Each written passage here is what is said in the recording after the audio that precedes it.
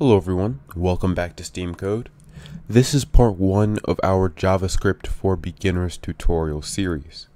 In this tutorial, I'll show you to create Hello World in JavaScript, and we will not be using any IDEs for this video. We'll just be doing it completely within the console. And so first, before we jump in, let me give a little background about JavaScript. So JavaScript is a programming language that tells web pages what to do. So while HTML and CSS create the web page, JavaScript is what programs the behavior of those web pages. And it's one of the 3 main languages you need to know if you want to become a developer.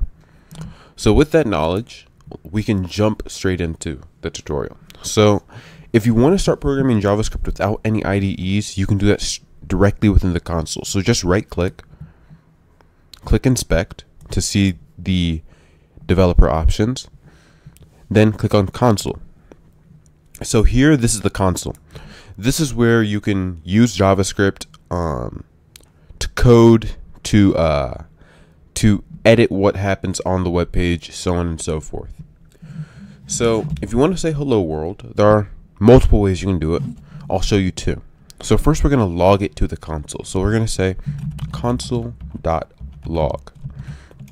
And what this does is, once this command runs, then it'll display within this console that you see here whatever we put within these parentheses. So I'll just say hello world, then click enter, and as you can see, hello world has been printed in the console. And then another way you can do it is to alert. And so alerting creates a box once the command runs. So if I just alert nothing, then as you can see, it says an embedded page at new tab says, and then nothing. If you want to say hello world, you can say alert hello world. And as you can see, the page prints hello world.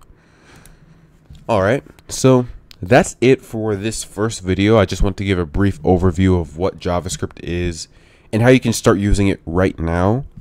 In the future tutorials, we'll be delving deeper into the functions, the libraries of JavaScript, and all the different nooks and crannies you can do with it.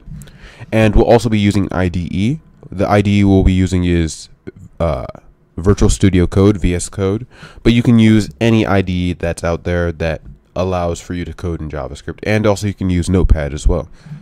So with that being said, I hope you enjoyed.